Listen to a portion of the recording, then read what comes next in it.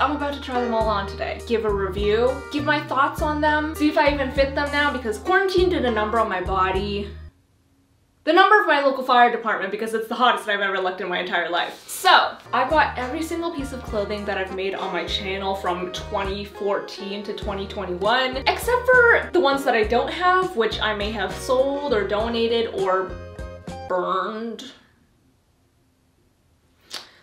What's the number of the local fire department again? So by made, I mean anything that has like a significant change to the original form. So anything I've thrift flipped or embroidered or made from scratch, that's included here. I didn't include anything that is iron-on transferred because I don't think those are legitimate. Sorry. And in preparation for this video, I also waxed my armpits. Oh! For you guys.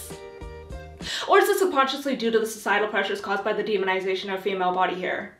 I'm not gonna lie to you, I had to say that sentence like 30 times before I got it right. So, I will be trying on everything from oldest to newest. Let's go! Can we still say that because the baby is, he's, you know? Our first victim. Woo! I feel like that's so Raven right now, but backwards. This is from April 2014. And ain't that indicative of the Tumblr aesthetic of the time? This was like all the rage, Brandy Melville, you know. I loved this shirt. I must have worn this like hundreds of times, honestly. And this was one of the first DIYs that I ever did on my channel. This shirt kind of feels like a time capsule and I cherish it dearly. Don't plan on re-wearing it anytime soon, but I'm sure it'll come back in style in like 10 years. So see you then. Honestly, I think that it was very wearable during its time. It was executed well. So I'm gonna rate this 8 out of 10 moons. We have another 2014 Tumblr classic. Everyone was wearing these. It was all the rage. I'm pretty sure it was originally from Urban Outfitters. And I painted these daisies with fabric paint. To me, it's like the exact same shirt, but replace the moon with daisies. When I wear this shirt, I envision myself laying in bed, watching the highly saturated DIY room decor videos from My Life as Ava and morning routines from Bethany Moda. It was just a happy time. 8 out of 10. And now we're skipping right ahead to 2017. There was a whole chunk in the middle that was missing. I'm pretty sure I did do DIY clothing, but that was a time where you like would cut the bottom of the t-shirt and like braid it, and like there's just absolutely no way that I kept those. Those might have been the ones that I burned. So I remember filming this one in my dorm room at NYU, and I wore this shirt a lot because I actually lived in New York City, and I was like, oh, how authentic of me. I think it was painted on very well. Obviously you don't wear it anymore, but indicative of the time. This is clearly that varsity letter trend that actually has really stood the test of time. Too bad I dropped out and didn't actually get a letter for graduation. So anyway, I will give this 9 dropouts out of 10. We're keeping it in the same year of 2017. This is a graphic moon tank that's like ombre. Honestly, I don't think I wore it very much at the time, but I kind of want to wear it again. I think it's really cute actually, and I think this like graphic-y I'm not sure if it's like very Y2K-y, but I think it's very cute for some reason, and maybe I can like layer it on top of a long sleeve. I don't remember how I made this. Why does it look so clean? I think I might have used like sticker paper and like cut out the little details and then use like a little sponge to paint the paint in. I think it looks pretty good. I need something that's like not good so I can like rate lower because I'm just hyping myself up too much and I think my ego is gonna explode out of this room. I will give this 9. No, I think I'm rating these too high. Damn it! 9 stars out of 10. Okay, this next one is from the same video, and it's this Disney crewneck sweatshirt that I also painted. Don't sue me, Disney, please. You have way more money than I do. I wore this so much. I wore this to death, literally. I didn't show this in the video, but there's actually a hole in this right here. And that's because I was trying to scrape off some of the excess paint with an X-Acto knife, and I cut the shirt. Who would have known that an X-Acto knife would cut fabric? It looks really cute, but execution-wise, could have been better because there's a little hole in it, so I'm gonna give it 8 Mickeys out of 10. We are now in 2018, in the era of thrift flips. This was my first thrift flip on my channel. Honestly, kind of a disgrace to even call this a thrift flip. I just took like a white t-shirt and painted 3 stripes on it. Like literally the audacity I had. I think it's actually pretty cute in and of itself. Well, is it? It's literally just 3 stripes. I mean, there's not much I can really say about it. It's pretty basic. I don't know, it is what it is. 6 stripes out of 10. Okay, this is my second thrift flip, and honestly, I should wear this shirt more often than I do. I can't recall if I've actually ever worn this shirt before. This was during the time that I wasn't super comfortable with sewing yet, so I actually fabric glued this zipper on, and honestly, it looks pretty good. The zipper is the only thing that I did to the shirt, so I mean, the rest of the shirt is just, it looks good because that was the original shirt. But for what it is, 8 zippers out of 10. I think I'm gonna stop using the random rating system after this. And now we have our first sewed piece. Sewn? I am a dropout after all. Guys, I have no idea where the bottom piece of this outfit is. I made a skirt with it. I could not tell you where it is, but I'm pretty sure I donated the skirt. I don't know why I didn't just keep it if I was gonna keep the shirt. I think I just didn't really wear the skirt as much. But alas, I would say that this was kind of like a milestone for me. It was my first sewing project and it was my favorite of the first thrift flip video. It's definitely like the style of the time, the off the shoulder, although, you know, we still got some NASA level liftoff going. But it's actually really comfortable and I think I wore this quite a bit. I will give this a 9 out of 10. Well, no. I'm gonna dock like half the points because I don't have the skirt. I will give this a 4 out of 10. Okay, you don't deserve that. I'll give this a 6 out of 10. Okay, this next one is from my second thrift flip video. Okay, okay, so honestly, before I put it on, I thought I was gonna hate it way more than I do, but I don't hate it as much. I mean, I think it's just like the style of the time, but I would not wear this right now. I think that if I were to improve it, I would make a better neckline for it. Just not the vibe, and it's so not practical. And then every time you gotta pull it back down. What were we on? And I know it wasn't Jingle Jangle because Riverdale was not cursing us yet. I flipped this from like a men's shirt. My sewing skills were not super good at the time. I literally didn't even finish sewing it. Like I just got lazy, I guess.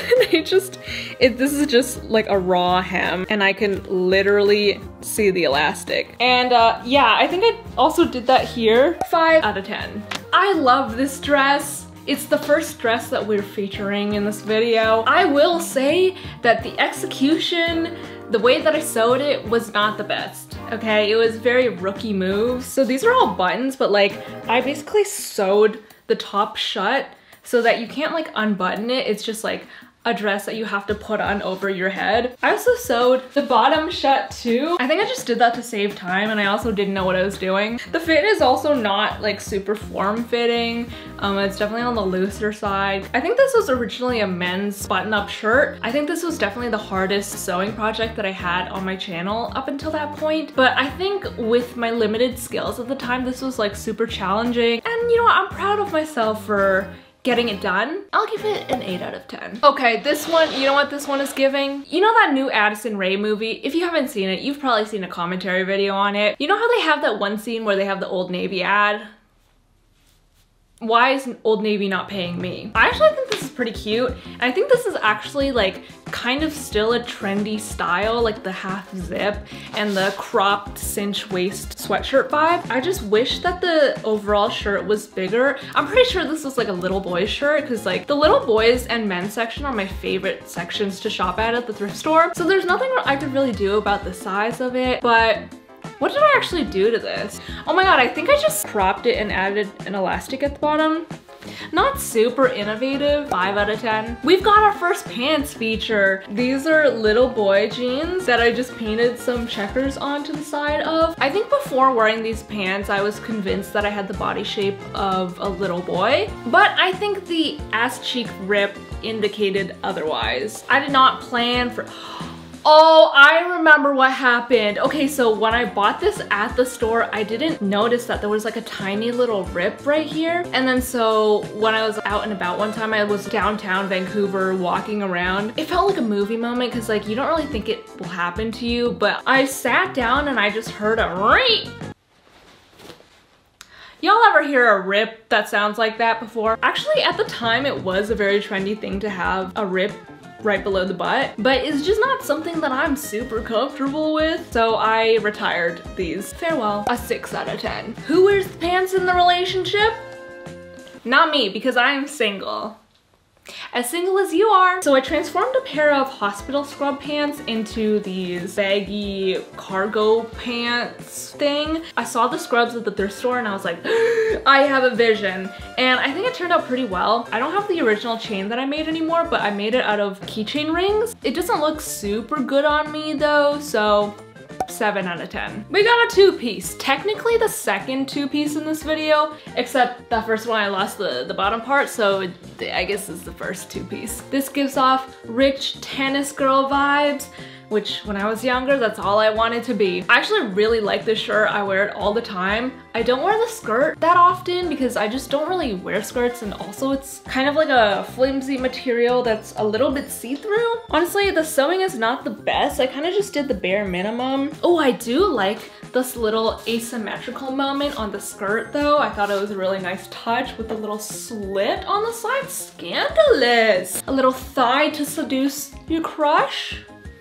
I don't have a crush. If I were to do this again, I would have improved this skirt. Probably would have added lining. 8 out of 10. Anyway, my next creation seems a little of bad taste knowing the things that we know now. A couple years ago, I made James Charles's Met Gala outfit designed by Alexander Wang. A match made in hell. It's made up entirely of safety pins and took me, I don't remember how long, but it was brutal. It was such a torturous experience. Honestly, I think it turned out pretty cool for like the amount of time and effort that I put into it, except these little sleeve things, I wish I had more time to like actually make them out of safety pins. Okay, I also realized I never devised a way to like actually attach it to my neck, so I'm just gonna have to hold it up. If we separate this from the people that it originated from, I'm pretty proud of this piece. I will give it a 9 out of 10 just because of how much work I put into it. So yeah, I will never wear it, but I will keep it in case I need some safety pins in the future. All right, moving on to something less well, this is one of my favorites that I've made. It's this like animal print little crop top with attempted puff sleeves that are not actually very puffy now that I'm wearing it. This was also my first time doing smocking slash ruching, and I did it in the back to give it that stretchy effect, and I also did it for the top portion of the shirt too. I really like it, although when I wear it, it does ride up a lot. If I were to improve it, I would add maybe like an underwire now. It looks a little bit rough in some places because you can see the stitching, but I really like this shirt. I think it's really cute. 7 out of 10. I love this dress, guys. Is this the first dress? It's the first dress! I love this dress. It's the first dress that we're featuring in this video. I love this dress. I think it's so cute. I transformed this from an oversized men's Tommy Hilfiger t-shirt. Honestly, it's not like super flattering on me because horizontal stripes in and of itself kind of make you look wider. I remember this being a relatively easy flip. Overall, I will give this an 8 out of 10. I'm really hungry right now. I kind of want chicken nuggets, but it's like literally 1 a.m. Hi, can I get a 6-piece chicken nugget? Yeah. Thank you. Thank you.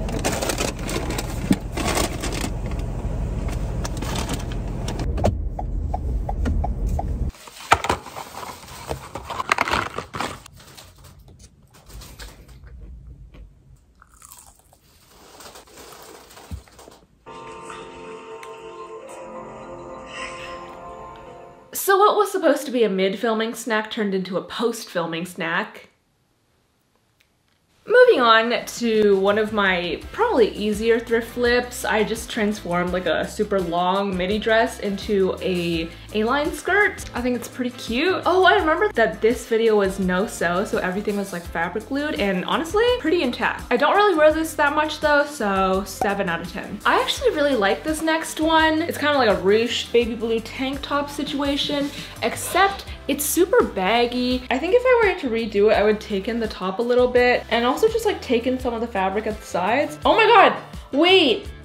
Okay, oh, I remember. Okay, so the video was like no sewing machine thrift flips, and so I literally hand sewed the elastics in there, and that took so long, I remember. Honestly, brain power on that video was at 100. Obviously, I think it would have looked better if I used a sewing machine, but for what it is, I think it's pretty good, and I will give it an 8 out of 10. This yellow two-piece is probably top 3 of clothes that I've ever made. I think it's so cute. I feel so like elegant and like trendy, although I will say craftsmanship on this is not that great. First of all, I cut the buttonholes way too big, so okay, so literally, I won't even touch it. I won't touch it. Why is it holding up now? Okay, if I just... See, I don't mean to flash you guys, but maybe subconsciously I did. I think I definitely want to go back in and like fix the buttonholes and stitch them up a bit to make it smaller, because I basically like can't wear this in public unless I wear it like as a cardigan and a tank top underneath. Also, since this was a no sewing machine project, well, even with the sewing machine, I don't know what I would have done, because I had to cut up like a sweater fabric, and I'm really not sure how you hem sweaters because there's really not a great way to do it. So I just used fabric glue on the ends to like make sure everything didn't fray, but that makes everything very scratchy and not very stretchable, and overall it just doesn't look super finished. So if anyone has any tips on that, how to hem sweater material, please let me know, because there's so many sweater projects that I want to do, but I just don't know how to like hem it. But oh, love this outfit, 9 out of 10. Damn it, missed opportunity for a Hemsworth pun, because I was talking about hemming. Luke Hemmings, I've made that joke before. You can hems my worth, no. You can hem my, he can hem my worth, no. He can hem, this was my first venture into embroidery. I still think this is so cute. It's funny because originally at the time I embroidered this pair of jeans because I never wore it and I thought it was kind of ugly on me, but now I wear this pair of jeans all the time. So I think it's so cute. Would recommend trying it out. Embroidery is so easy and so fun to me. 9 out of 10. I docked a point because I feel like it's too simple of a project to give myself a 10 for. Elos. If you know, you know. I think this shirt is so cute. I think execution-wise, I did a really good job. It's like this puffy embroidery, like it feels very legit. Now I just look like I'm groping myself. Love the colors. I honestly wish that I made this into merch. It was a very simple thing, but it means a lot to me. So 9 out of 10. Look how freaking cute this is. This is another embroidery project. I did little daisies on this bucket hat. Honestly, this is so easy to do, and I would recommend all of you guys try it. I actually, oh shoot, I did not do the back. I guess I just got kind of lazy, but like that also means that I can have a plain side and a daisy side, and honestly though, I'll probably dock a couple points because I didn't do the backside. 8 out of 10. It's later on in the day. I'm freezing my ass off. It's 6 degrees Celsius. I literally have my space heater right here, pumping hot air out. I'm still really cold. We have an embroidered hoodie. Honestly, this one is not my favorite. I don't know why, I just don't really like it that much. Like the design is cool, I guess. I just don't really wear it. It's not my vibe. 4 out of 10. I'm really cold right now. We got another embroidered shirt. Hashtag save the bees. Honestly, it kind of looks like a mosquito or moth. I'm freezing right now. So 6 out of 10. I love this jacket. I think it's a national treasure. It is the hands of This took me so long, but I think it turned out really cool. Honestly, I don't get to wear it as much as I'd like to just because it's such a statement piece. I'd say it's one of the cooler pieces in my wardrobe. 9 out of 10! This is probably one of my favorites I've ever done. I think I just made it very well and it's very flattering on me, very form-fitting, and like, I just wanted to say, I think that I did such a good job on the ruching on the back. That's why it fits so well because it's like so stretchy. I think I just really like square necklines because boobies, well, recently boobies have been expanding a little bit because like I have been gaining weight in general. Makes the minimal boobies look pretty good. And then the little puff sleeves, like this is so, I love it. I love it. This is technically like a thrift flip, but I basically made it from scratch. Like I need to stop. Well, do I need to? I find it like weirdly comforting to like hold my boobs sometimes. Honestly, I'm gonna give this a 10 out of 10. I think it's my first 10 out of 10. I didn't think that I would rate any of them 10 out of 10, but we got another tennis looking shirt up in here. Thoughts? I think it's pretty cute. Again, like this is also one of those occasions where I wish the original shirt was baggier because I think it would be cuter. Otherwise, it's just like very simple. Like I just inserted an elastic on the bottom to like make it cinched and cropped.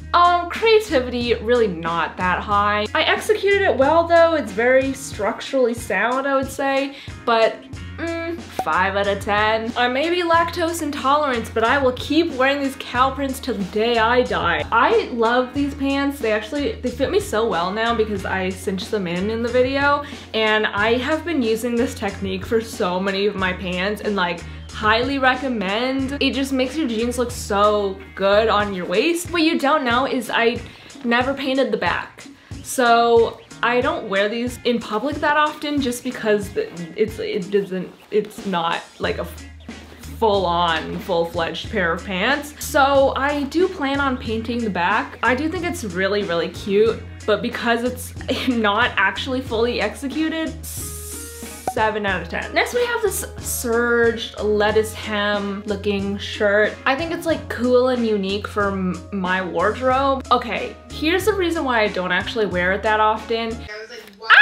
Okay. This shirt is tickly as hell. I'm super ticklish, so like every movement, like these serged things for some reason make it super ticklish. It's not like scratchy like some sweaters are.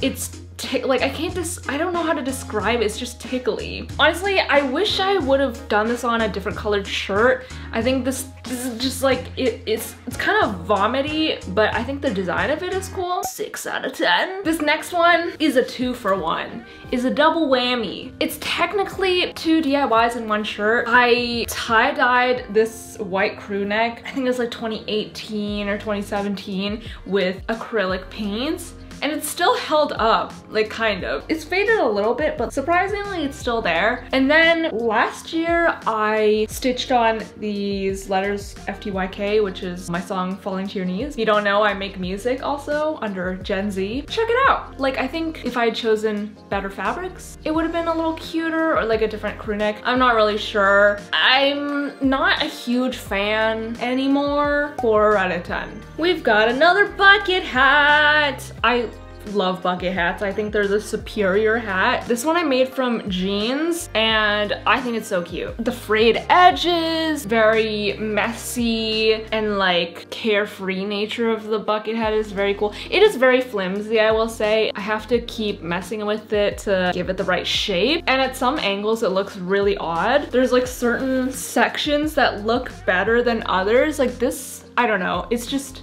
you know, do you see the curves? So I think it could have been made better, but this already took me so long to make, so I really don't know what went wrong, but I think it's a very cool 90s look. 9? Well, no, I'll say 8.5 out of 10. This is my first 0.5. This is my child. It's my baby. It has life insurance. So this is the first crochet piece I ever made. Technically, it's the first thing that I ever made from scratch, like not a thrift flip. Honestly, for my first crochet project, I think it turned out so Cute! If you watched that video, you know it took me 80 hours to make. I didn't sleep for like 3 days. If I were to do it again today, there are a lot of things that I would fix about it. Like the fit isn't ideal. I think the armpit area is just like not my favorite. They're kind of uneven. This part is a little bit tight. I think I didn't measure it properly, but I'm just like so proud of this. And now crocheting is one of my favorite hobbies. I've been crocheting for everybody. I crocheted a bucket hat for my friend for his birthday. I'm crocheting a sweater for another friend for her birthday. There are a lot of mishaps with the sweater, but I don't care. 10 out of 10. I would give myself 11 out of 10 if I could. I mean, I guess I can, so 11. This is the dress of my dreams. But ironically, it still gives me nightmares. I made this dress for my music video for my song, Someone I Never Had. Go check out the music video to see how it is in action. It's inspired by the Selkie puff dress. In the video, I wore a yellow tank top underneath because this is pretty see-through. I made it in less than a day. That's still insane to me. But because I was in such a rush, I really did not care about how good the craftsmanship was. I just needed it to be done. So a lot of the parts are ripping. Right here, there's a giant hole. And also the lining, you can kind of see it at the bottom. Not super professional, but I think it did the job. The zipper, the back action is also, well, there's no action. Like, it's so loose. I also just like have never sewn with this kind of mesh organza fabric before, so it's super delicate. Obviously if I were to do it again, I would do more research about that. I am torn because I put so much effort into this and I think it looks really cute, but at the same time, there's so many